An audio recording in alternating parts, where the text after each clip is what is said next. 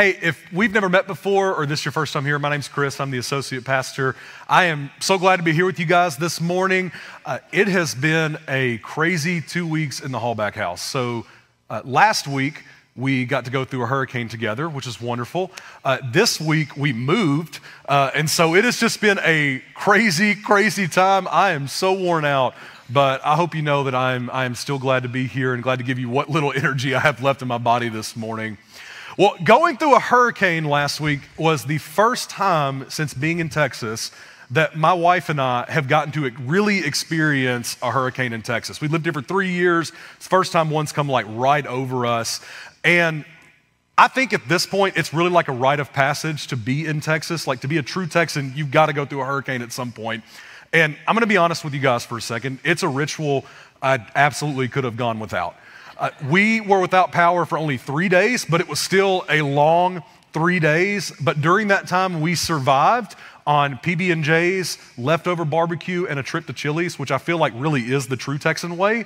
And so we made it through perfectly fine. But here's what I have learned about Texas. I went through hurricanes living in Mississippi growing up. We went through Katrina, and by the time it got to me in Jackson, Katrina was already a Category 5 when it hit, and it still hit as a Category 3 in Mississippi. And it knocked power out for over a week. And so I have vivid memories of that from my childhood. And yet I will still tell you that a Texas hurricane, even as a Category 1, whole different ballgame. And the reason is it knocks out power. And in Texas, I think the state, like nature, takes that as a challenge. And so I think the state itself really like tried to steam us alive in the process of this. And I've also learned that Texas, when there's no power and it's messed up all the lights and everything, traffic gets 6 times worse, which I didn't even think was possible. And I've also learned that people in Texas do not understand 4-way stops when the lights go out. They do not get it. Yeah, amen to that, I know. So here's what I'm learning. Texas, especially Houston, cannot function without power. One, I think it throws society into just absolute chaos. But along with that, you also have things like hospitals, right? If hospitals lose power here in Houston, it's a big deal because it can literally lead to people dying. And so this is what makes the jobs of people like electrical linemen so important. Now, Hannah, my wife and I, we have several family members in Georgia who have worked or are currently working as electrical linemen for these companies out in Georgia. And if you have anybody in your family or know anybody who does this job, you know it's not only important, it's a dangerous job, right? You're dealing with high voltages, you're dealing with heights, and most often when they're having to go out and do stuff, it's usually because of something like a storm. And so you're navigating down trees and floodwaters and all of these things, and it's a big deal. But the linemen, they know what's at stake, right? They know that the cost is too high to do nothing, that if they don't do their jobs, people could literally lose their life. And so they make the choice to step up and act because they know what will happen if they don't. Now, this morning, we're kicking off a series with you guys called Lessons from Joseph. And Joseph, if you're not familiar, he's a character or a person from the Old Testament, and he's got a really interesting story. Joseph experiences some really low points in his life, but also some incredibly high points and everything in between. And what's really neat about the story of Joseph is there's a lot of parallels and lessons that we can draw from to learn about in our lives. And so what we're going to do is take the next couple of weeks to look at his life and some of the people around him and learn what we can from that. So this morning, we're going to start with the very beginning of Joseph's story in Genesis 37. And as you start out the story, you're going to find out that immediately there's drama. We're already at this high stakes point because Joseph, we're going to find out very quickly, his life is at risk. But what's interesting is that in this moment, Joseph's story doesn't really start with him at the focus. In fact, the beginning of his story is actually really going to hinge on the actions of 2 individuals, Jacob, his father, and Reuben, one of his brothers. And what we're going to see is that the way that they act is important because if they choose to do nothing, Joseph's future and ultimately his life is at risk. And so the cost is too high for them to do nothing. So let me ask you this morning. Do you understand that the cost is too high to do nothing?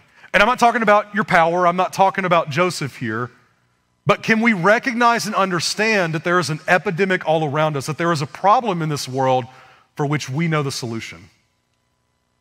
See, here's the deal. We live in a world that's broken, marred, and mangled by sin.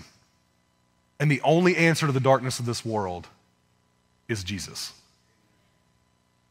But people can't follow who they don't know.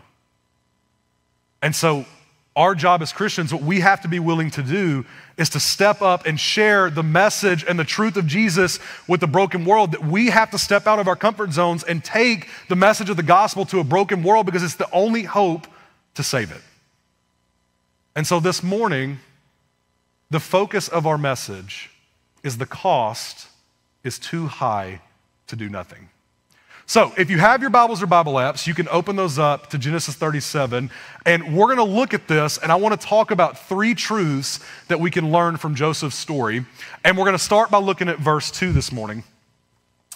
Verse 2 says, "This is the account of Jacob's family line. Joseph, a young man of 17, was tending the flocks with his brothers, the son of Bilhah and the sons of Zilpah, his father's wives, and he brought their father a bad report about them." So we're gonna stop here, and I wanna give you a little bit of background on the story of Joseph. So Joseph himself, he is one of the 12 sons of Jacob. Now Jacob is the son of Isaac, who was the promised son to Abraham, and the reason that God promised Abraham Isaac is that he made a covenant with Abraham that he would bless him and make him a great nation, which is where the nation of Israel would come from. And so Jacob's sons, all 12 of them, are who would eventually become the fathers of the 12 tribes of Israel. But before we have a great nation with 12 tribes, we have 12 brothers and their dad. And we're gonna quickly find out, and anybody here who knows this, a family full of brothers, there's drama. And anybody who has a brother in here who's lived with siblings knows exactly what I'm talking about when I say this, that the younger sibling, they don't let you get away with anything. We can definitively define the younger sibling as the tattler. Growing up, I have a younger brother. And this may not shock you, but my brother and I used to get in fights all the time. Now, he started every single one of them, or at least that's what I used to tell my mother. But inevitably, as the bigger brother, we would get into these fights, I would overpower him, and I would win, and he would go run to mom. And of course, as the older brother, I got in trouble because you're not supposed to punch your brother in the face, and I'm aware of that. Now, did him tattling on me keep me from doing it? Absolutely not. Still fought all the time. But what I could count on was I was not gonna get away with it because the tattler, always at the ready. And so in our story this morning, within one verse, we're introduced to a 17-year-old kid named Joseph. And what we learn at the very beginning of Joseph's story is he's run to his dad to tell on his brothers. In walks Joseph the tattler to give a bad report on his brothers. And in our next verses, we're gonna learn a little bit more about why he's telling on his brothers. Look at verses 3 and 4 with me. It says, "Now Israel loved Joseph," Israel is Jacob, "more than any of his other sons because he had been born to him in his old age. And he made an ornate robe for him. And when his brothers saw that their father loved him more than any of them, they hated him and could not speak a kind word to him." So there's a good bit to unpack here in these 2 verses. First, we learn quickly, Joseph is Jacob's favorite. And it's not even like a contest. Like this is not just, he has some of the same hobbies as him and he hangs out with him, he really enjoys it. It straight up says, Jacob loved Joseph more than the other sons. It's got a sting to the brothers, right? But more than that, Jacob actually chooses to honor Joseph in a way that's completely different from the other brothers. Scripture says that he brings him an ornate robe and gives it to him, or as it's sometimes translated, a coat of many colors. Now, parents, let's just stop for a second and talk about parenting 101. Jacob is like the prime example right here of what not to do with your children. 1, don't put tears on your love for your children. 2, maybe don't clothe one of them in Ralph Lauren and Lululemon while the other kids are rocking the Kirkland brand signature line. Right? You're not really setting yourself or your children up for success in this moment. But this isn't just some fancy robe here. It's not some coat. The Hebrew word used for this coat, this robe, actually refers to a tunic that extended to the wrists and all the way to the feet. This is not the robe of a working man. This is the tunic of a man with status. And so what this is Jacob very dramatically telling the rest of his family, telling his brothers that Joseph is the son who will inherit the birthright. And so up to this point, what happens is that Joseph no longer works in the field with his brothers. He now watches over them because he's a man of status. So put yourself in Joseph's brother's shoes for a second, right? You're older, you were born first, you technically should be superior in every way, right? You earned your place as one of Jacob's sons. What did Joseph do? He was dad's favorite. And so the favoritism of Joseph from Jacob lends to a hatred from his brothers. It doesn't say that he dislikes them. The Hebrew word literally translates to this idea of hating the enemy, that Joseph, he wasn't the brother to dislike, he's the enemy to get rid of. But up to this point, this hatred has manifested itself mainly in being mean. They don't like him, they don't want to be around him, and the brothers don't want to be nice to him. But Joseph, like any true teenager, escalates the situation further in our next verses. So look at me what happens in verses 5 through 11. Joseph had a dream, and when he told it to his brothers, they hated him all the more. He said to them, "Listen to this dream I had. We were binding sheaves of grain out in the field when suddenly my sheaf rose and stood upright while your sheaves gathered around mine and bowed down to it." And his brothers said to him, "Do you intend to reign over us? Will you actually rule us?" And they hated him all the more because of his dream and what he had said. Then he had another dream, and he again told it to his brothers. "Listen," he said, "I had another dream, and this time the sun and the moon and 11 stars were bowing down to me." And when he told his father as well as his brothers, his father rebuked him and said, "What is this dream you have had? Will your mother and I and your brothers actually come and bow down at the ground before you?" So we finally find out why Joseph is tattling on his brothers. Here's what happens. Joseph and his brothers don't get along. Joseph, in his infinite 17-year-old wisdom, knows this and still decides to walk up to his brothers and go, "Guess what I just found out? God told me I'm going to rule over y'all. And God told me later I'm going to rule over y'all and mom and dad." So naturally, not a good reaction from the brothers, right? Scripture says they hate him all the more. And then he goes to his dad and he's like, "Dad, can you believe what they said?" And Jacob rebukes him because he says, "You think you're going to rule over your mother and your father? It's ridiculous." But this reaction from Jacob is not what's really important in the story. It's what's going to happen in the next verses. So we've set ourselves up for this big crescendo event, right? That everything's building, the tensions are building, and a lot's going to happen in our next verses. Look with me at verses 11 through 18. It starts with his brothers were jealous of him, but his father kept the matter in mind. Now his brothers had gone to graze their father's flock near Shechem, and Israel said to Joseph, "As you know, your brothers are grazing the flocks near Shechem, so come, I am going to send you to them." "Very well," he replied. So he said to them, "Go and see if all is well with your brothers and with the flocks, and bring word back to me." So he's going to report on them. Then he sent them off in the valley of Hebron, and when Joseph arrived at Shechem, a man found him wandering around in the fields and asked him, "What are you looking for?"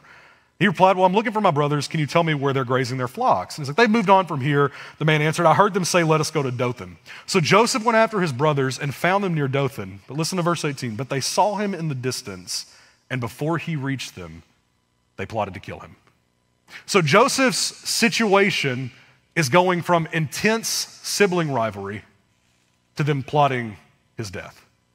Now, it doesn't take a rocket scientist to figure out what's happening right here. Given the way that they already feel about Joseph, when Joseph finds himself in the middle of some random field and nobody's around to witness anything, kind of a recipe for a death trap in the making. So Joseph, unknowingly, is walking to his death in this moment. And what's sad is Jacob should have known what was happening. Should have known this was a possibility, because Jacob, more than anyone else, knows how cruel brothers can be. After all, remember that Jacob is the same person who stole the birthright from his brother. So if you take that kind of inclination and you magnify it with an intense hatred, It's a recipe for disaster.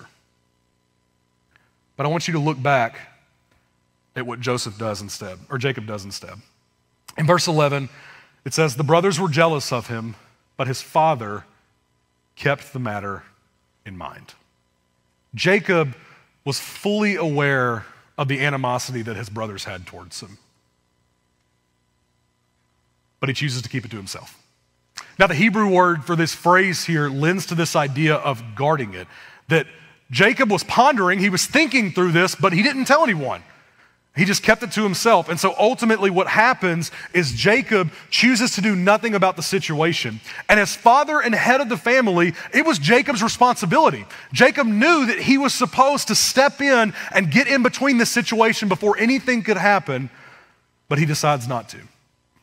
And ultimately, because of his inaction, Jacob was unknowingly leading his son straight for his death.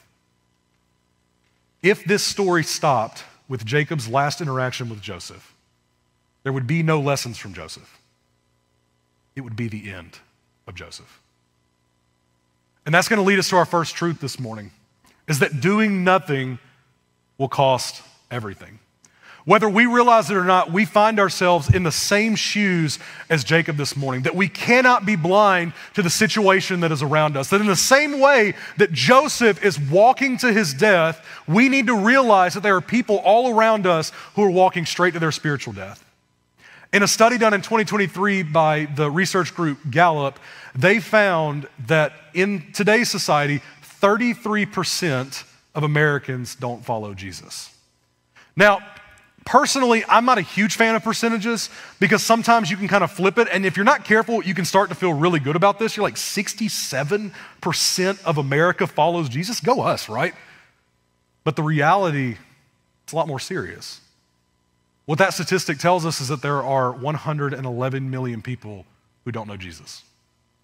And that statistically, 1 out of every 3 people you come in contact with during your day probably doesn't know Jesus. That should leave an impact on you because we know the end result of a life without Jesus. Paul says it this way in Romans 6:23. He says, for the wages of sin is death. And that word death there comes from the Greek word thanatos. And thanatos, it carries both a physical and a spiritual weight behind it. And so what this means is that we understand without Jesus, we are left to the consequences of our sin. And Scripture says the consequences of our sin are death and eternal separation from God. And so what that means is that if we do nothing, 1/3 of Americans will spend eternity in hell. But we know the truth, that a relationship with Jesus changes all of that, right? Because if the wages of sin is death, then the free gift in response to that from God is eternal life in Christ Jesus, that there is forgiveness of sins, there is a relationship with God, there is new life found in a relationship with Jesus. But people don't stumble into a relationship with Jesus. They're led to one. And here's the deal. Whether we realize it or not, it's our responsibility to lead people to that relationship. Jesus laid out this responsibility when talking to his disciples in Matthew 28:18-20. In verse 18, he says, then Jesus came to them and said, all authority in heaven and on earth has been given to me. So he's saying, look, this is a command. Therefore, go and make disciples of all nations, baptizing them in the name of the Father and of the Son and the Holy Spirit, and teaching them to obey everything I have commanded you. And surely I am with you always to the very end of the age. As Christians, our responsibility is to lead people to a relationship with Jesus by sharing his grace and his truth. That these verses, they are a command on our life that we are to take the message of Jesus, the message of the gospel into a broken world because Jesus is the only thing that saves. That the world desperately needs its Savior. And Jesus says, I have given you this responsibility. It is up to you. But so often, we choose to ignore this responsibility. We do just what Jacob does in the story, right? Jacob knows. He knows what he's supposed to do. He just doesn't do it. And I don't want us to make the same mistake that Jacob makes. Because there is an eternal significance in the calling and the responsibility that God has placed on our lives. I want you to understand the way you choose to interact with people can literally impact their eternities. And I'm not saying this to like scare you into some like guilt-ridden, half-hearted commitment to evangelize. I want you to understand that you're made for so much more than showing up to church on Sundays and singing some songs and going home. That you were created and called to make disciples. You were created to change the world through the message of the gospel, that what we do has eternal significance. The cost is too high to do nothing. Paul talked about it this way in Romans 10, 14 through 15. He said, how then can they call on the one who they have not believed in? And how can they believe in the one of whom they have not heard? And how can they hear without someone preaching to them? And how can anyone preach unless they are sent? As it is written, how beautiful are the feet of those who bring good news. Paul's point is that people can't know Jesus if we don't share Jesus. And so the responsibility that we have as Christians is to share the grace and truth of Jesus with the world. And here's the deal. If all we do is keep the message of Christ crucified to ourselves, we're no better than Jacob. Right? We're sitting and we're watching as people walk to their death. But if we'll lead the calling that God has called us to, if we'll answer this call and live out what he's asked us to do, that we would take the message of Jesus through the grace and truth of Jesus to the broken world, man, we will watch lives be changed. We will watch eternities be changed as we live out what God has created us for. The cost is too high to do nothing. So my first challenge to you this morning is don't let your life be marked with inaction, but step up. Choose to make a difference and to act in this way because you're called to more than sitting on the sidelines of your faith. Look with me to our next verses 19 through 27. They said, here comes that dreamer, they said to each other. Come now, let's kill him and throw him into one of those cisterns and say that a ferocious animal devoured him. Then we'll see what comes of his dreams. And when Reuben heard this, he tried to rescue him from their hands. He said, let's not take his life. Don't shed any blood. Throw him into the cistern here in the wilderness, but don't lay a hand on him. Reuben said this to rescue him from them and take him back to his father.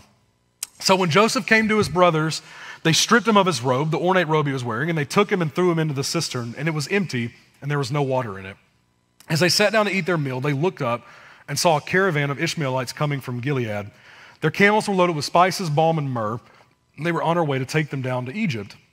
So Judah said to his brothers, what will we gain if we kill our brother and cover up his blood? Come, let us sell him to the Ishmaelites and not lay our hands on him. After all, he is our brother, our own flesh and blood. And his brothers agreed. So in these next verses, we're going to get an introduction a little bit better to the brothers of Joseph. And in particular, we're going to meet a guy named Reuben. Now, you can quickly figure out from these verses, Reuben's like the only good one in the bunch. Right? Everybody else is trying to kill Joseph, and Reuben's thinking, oh my gosh, I've got to get Joseph back to dad. And there's important things to understand about Reuben. Reuben is the oldest of the 12 sons.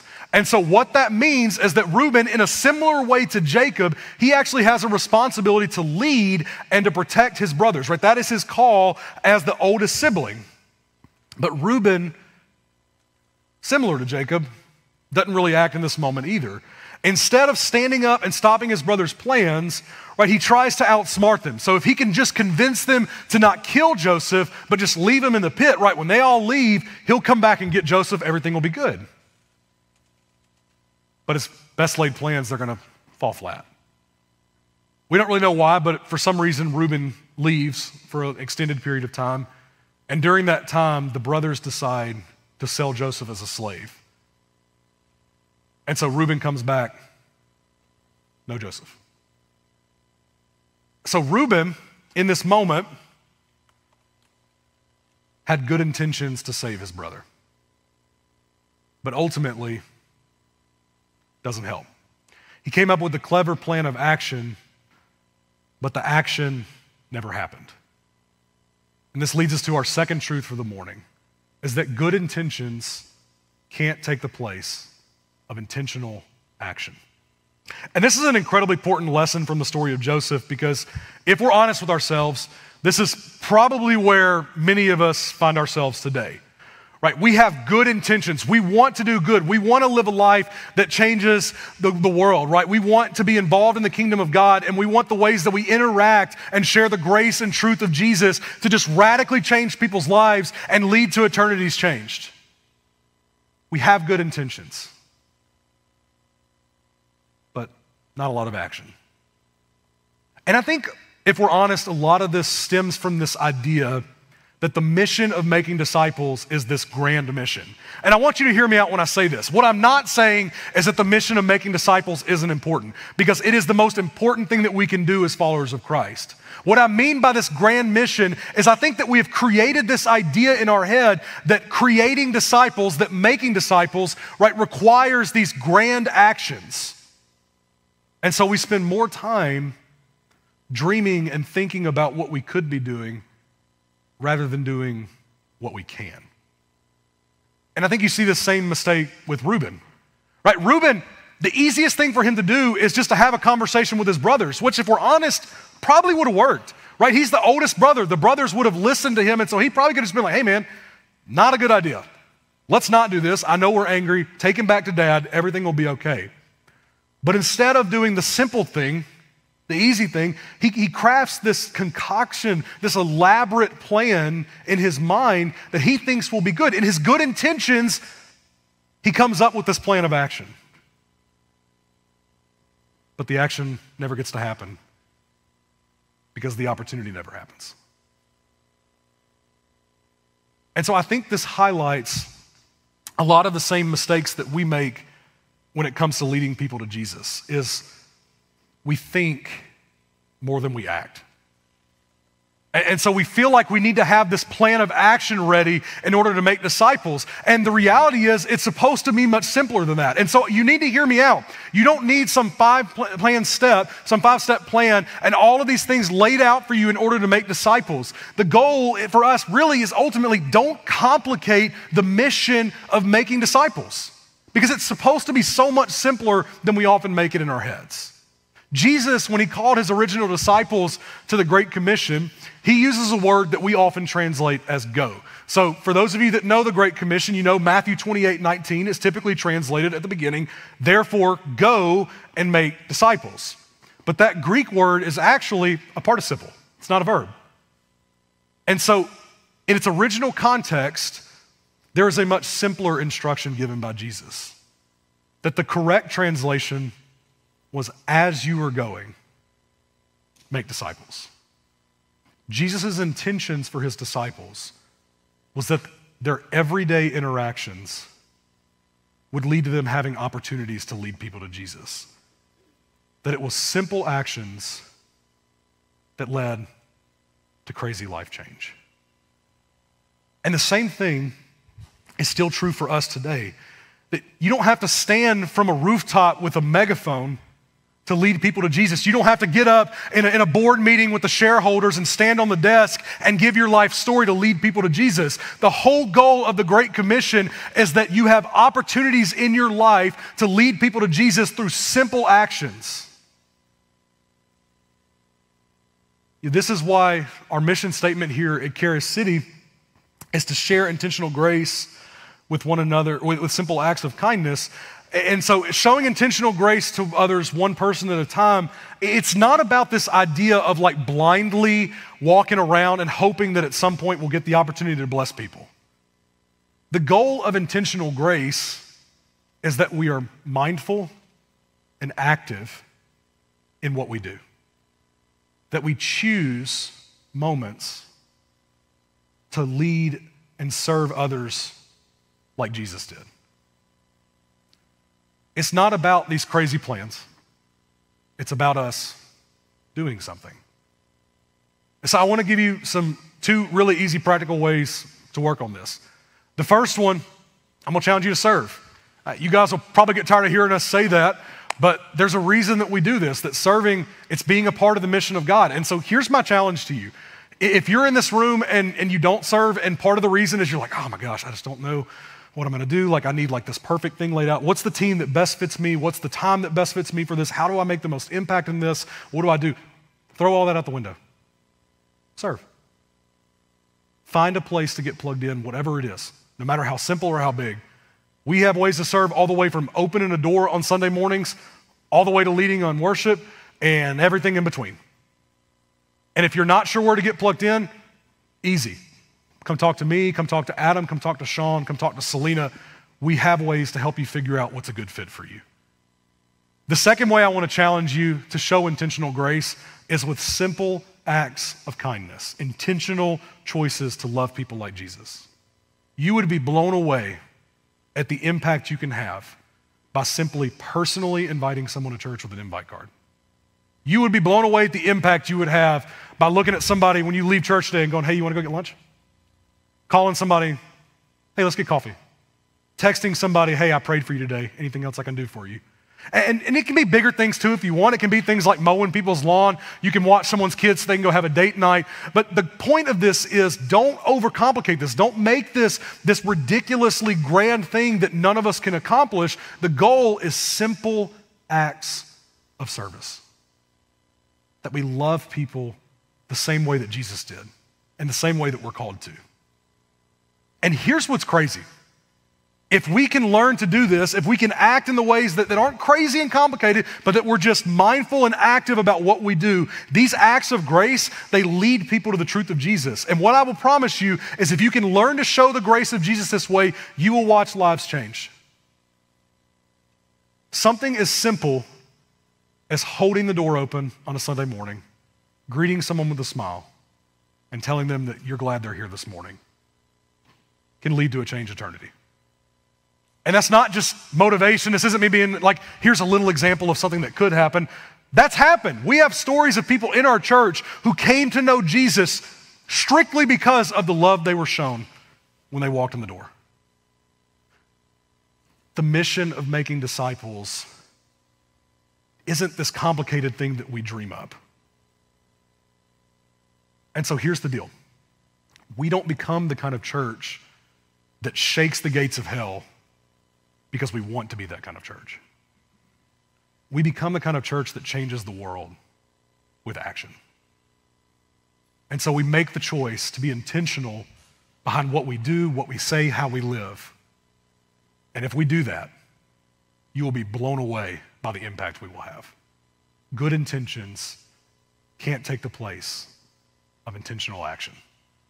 Looking at our last verses this morning, we're going to finish up with 29 through 36 here. It said, when Reuben returned to the cistern and saw that Joseph was not there, he tore his clothes.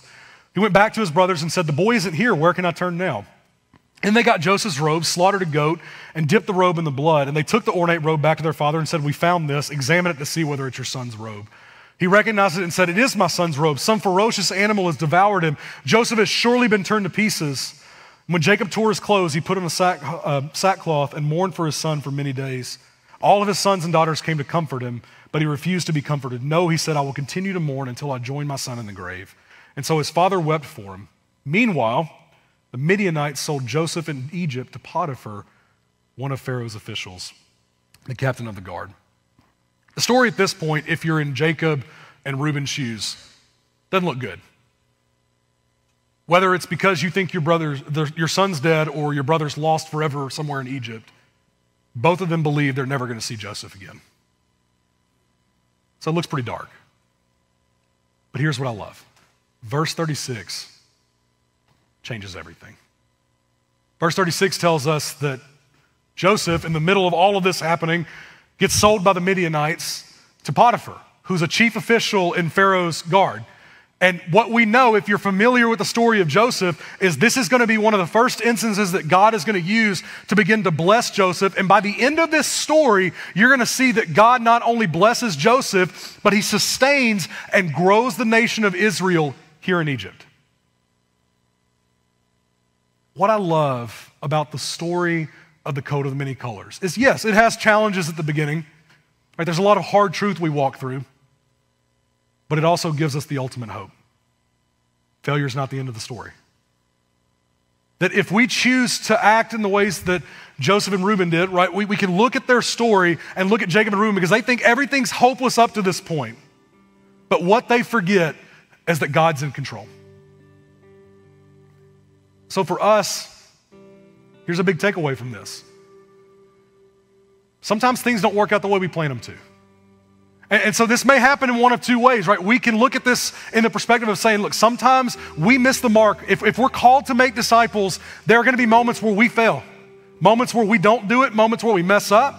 There's also going to be moments where we do everything right. We're like, man, I'm a rock star. I can't believe I just shared my faith with this person this way. They're going to come to know Jesus, and they're going to walk away. But in those moments, we have to remember it's not the end of the story. That God is still moving, that God is still working.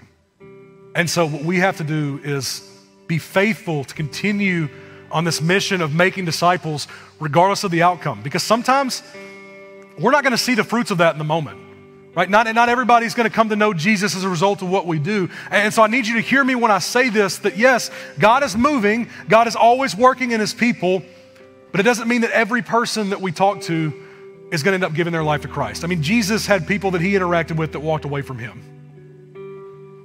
But here's the promise I will make you. If we are intentional about living out this mission, if we will answer the call to make disciples, God will move. You will watch lives be changed. You will watch eternities changed, and we will knock down the gates of hell as a church, because when God's people are moving in his plans and his purposes, God moves through that. Because he has the ultimate authority and the final say. And I know this not just because I'm sitting up here telling it to you. I know this because I'm a living testimony of that. I gave my life to Christ when I was 16 years old. And what you need to know about me is I was not some overnight conversion. Okay, I had friends in my life who loved me deeply and cared about my soul. And I had two in particular. They were my two best friends from high school, Josh and Chandler. They were relentless in the ways that they shared the grace and truths of Jesus with me. They took every opportunity they could to talk to me about Jesus. Chandler and I played football together, and so he would talk to me every moment he could in between practices or on the way to games when we're on the bus. Every opportunity. Conversation about God, conversation about God, conversation about God. And Josh, I have never seen someone so consistent in inviting someone to church in my life. Okay, I got a text every single Wednesday, come to youth, come to youth, come to youth, come to youth, come to youth. And it got to a point where he didn't just text me, hey, come with me. He would text me and say, hey, my dad and I are outside, get in the truck. For all their effort, nothing changed for a year. I made no decision to follow Jesus. Didn't give up. They kept talking to me, kept talking to me, kept talking to me. One day we had an event coming up in the youth ministries around us. It was a conference called D Now. It was for the students. And Gaddy texted me and was like, hey, you should go to this. And I was like, well, all right. It was at that event that I ended up giving my life to Christ. And I have fond memories of that. There's so much of that I don't remember. Like a lot of it just feels like a blur at this point. But here's something I vividly remember about that night in particular. I remember getting up from where I was sitting, and I go down to the altar, and I lay down, and I go to pray. I'm sitting in front of the subwoofer. It's blasting air into my face. And I just start praying. And I can remember, I hear Chandler and Josh run up beside me. They lay down. They throw their arms over me. They start praying over me. They start crying. I start crying. We're all just like a big, teary, slobbery mess at this point. But what I remember most about that story is my two friends who intentionally showed me the grace of Jesus over and over and over, who didn't give up on me. And I can honestly say to you that it's because of what they did in my life that I'm standing here before you today. The way you choose to interact with people, it will change their eternities. And so my challenge to you this morning, don't sit on the sidelines. Don't Don't just leave here today and let this be another week where we leave and we come back on Sundays and we repeat the motions, but let's be a church, man, that takes the mission to the front lines, that we would be invested in the lives of the people around us, that we would show the grace and the truth of Jesus in simple but breathtaking ways.